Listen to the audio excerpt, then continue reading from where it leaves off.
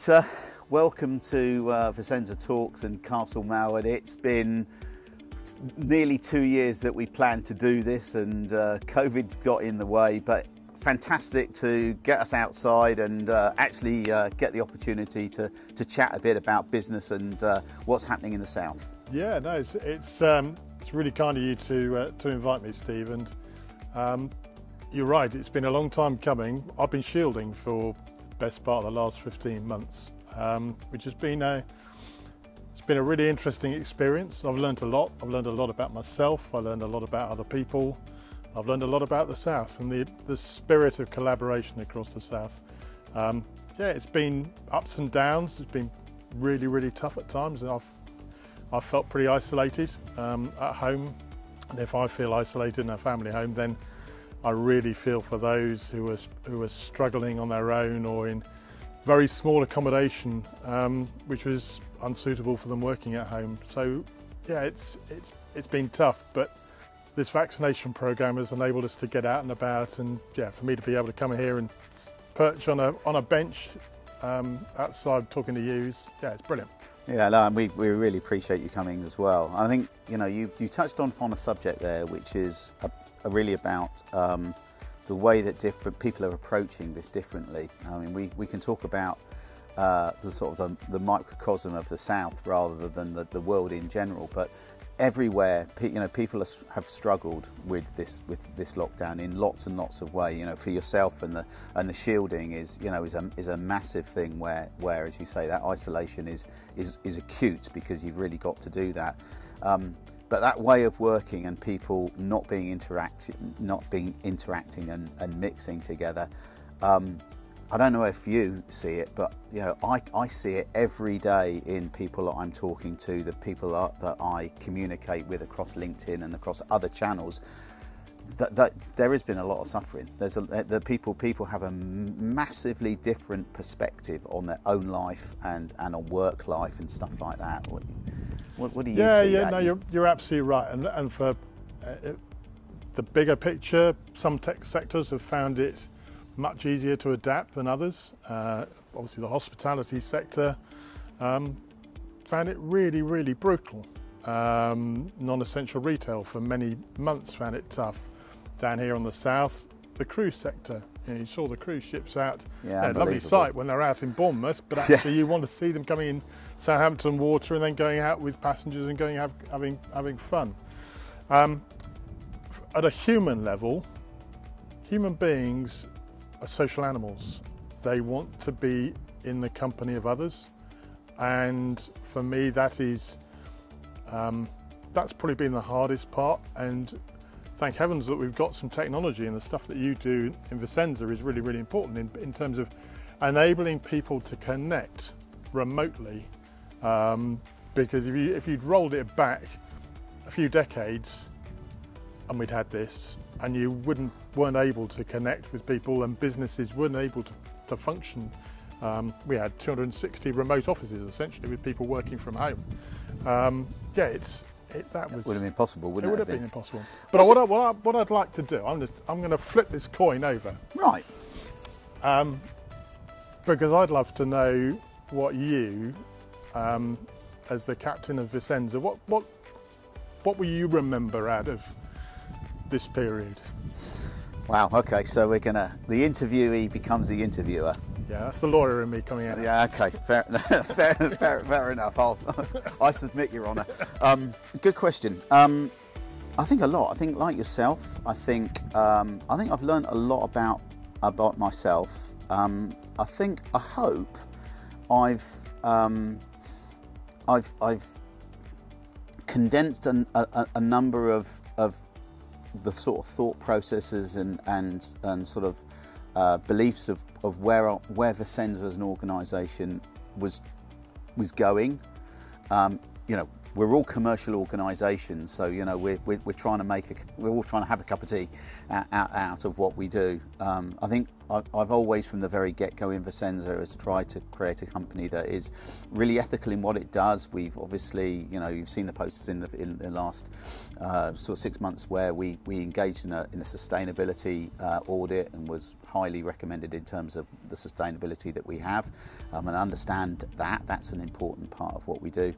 I think getting those things, what that did was, I think, having the opportunity to sit back and reflect, as you say, in your living room or on your dining room table, and go, okay, so all this stuff's going on and we're still running an organisation, but what does it really mean, and what difference are we trying to make, and can we make a difference?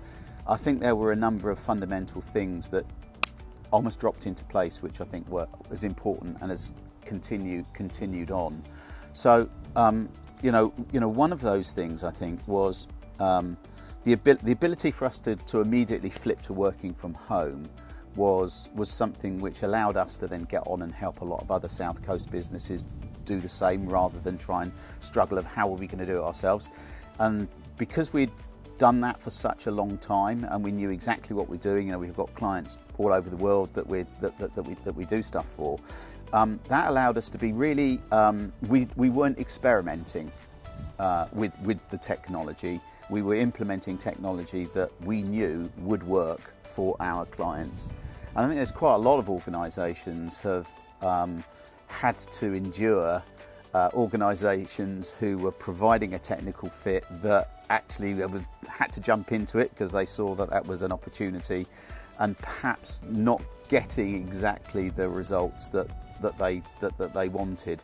And I'm sure they're doing great now, but we were very assured of that. I think the next thing was, in terms of, we wanted to make sure that our staff had a really good understanding of how an organisation could operate when working remotely. There's been a lot in all of the channels about the sort of trust relationship with employee-employer.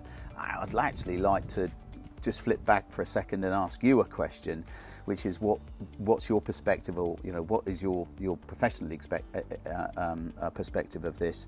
Is that the tension now from the I'm going to work from home, or we want to work from home 5 days a week, and there's been a lot of organisations that we're never going to go back to an office, and there's some organisations that are trying to force people back to an office, some people that actually their job doesn't function unless you're actually at a place of work, and there's a balance to be had there, but that's also been quite an interesting path to tread, because giving employees equipment, ensuring that they've got the right equipment to work from home. It's okay to do it. There's employment aspects, there's legal aspects. It's not just a case of doing it. You've got to think about the background to it. And I think that's one of the other things that I've done is to try and look at not just the thing that you're doing, but actually the background to it and what it means, the trajectory going forward. So that's one of the things. What's your perspective of that, Peter, just quickly? Yeah, we've taken stock of our sense of purpose as a business and concluded actually that's still valid. So enabling our people, our clients and our communities to thrive through having a positive experience with us, with the legal excellence that we've got. And internally, still committed to enabling people to be the best versions of themselves. I think that in terms of the pandemic, there has been a seismic shift from process-driven organisations and task-driven to outcomes-focused, which then enables you to provide the environment, provide the tools to enable people to reach the outcomes, within the structure of the business and within the values of the business, but you're giving them a sense of empowerment, giving them a sense of mastery, giving them the challenging work to do, and I think that's hugely important. I think the other critical piece that I've seen around the businesses that are really engaged and those that I think will stand the test of time is enabling their people to feel safe and secure. Because if you enable your people to feel safe and secure within your organisation, that then builds the chemical oxytocin, which builds trust, and actually you're then all going on that same journey together. And the thing that's always impressed me about Vissensa is you are very clear about your sense of purpose, you're very clear about your vision. And I know that we share the belief that actually profit is an outcome of getting everything else right. Yes, you've got to keep a focus, you've got to keep in mind efficiency and being effective in delivering that purpose and delivering those outcomes. But profit, say, comes from getting everything else right. Yeah, you're absolutely right. And to that, you know, going back to what else did we look at doing? What else was something that the team, and I think the other thing is that I had a much stronger sense of where the team were.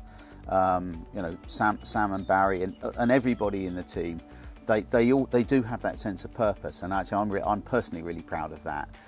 And it's something where I could step away from the business tomorrow, and probably there would be no difference. Sounds a bit sad, really, but actually at the end of the day, that's actually the sort of point that we've got to, and for me that's a massive tick in the box that those people have been able to increase what they're doing, increase their responsibility from top to bottom in the organisation. We have that culture of you can actually move up and move on, growing people from you know the first few green shoots. We've got Kickstarters doing absolutely fabulous with us, and a great testament for the fantastic the fantastic opportunity that's out there for people in the south. But you know, doing that was really important. But I think the other thing as the pandemic hit, and I know you observed it, was that we were really quick to the market in terms of, first of all, you know, we bought all of this video equipment and bought a video studio where we can actually start communicating people from a video perspective rather than going and seeing with them and sharing information, but also putting a lot of free guidance out there. And we saw there being a real deficit across the piece, and particularly again here in the south, that was very little touch point for people to go and just go, am I doing this right? And giving guidance and assistance with no obligation to buy was something that we put out there really quickly, and I think that was massively important. Yeah, no, I think the spirit of collaboration across businesses, whether they be competitors or not, in terms of sharing experiences, sharing knowledge, has been palpable, and I hope that will be one of the legacies that will remain post-pandemic, because that has been a huge benefit in creating environments, business environments that will stand the test of time for the future and enable our future generations to thrive.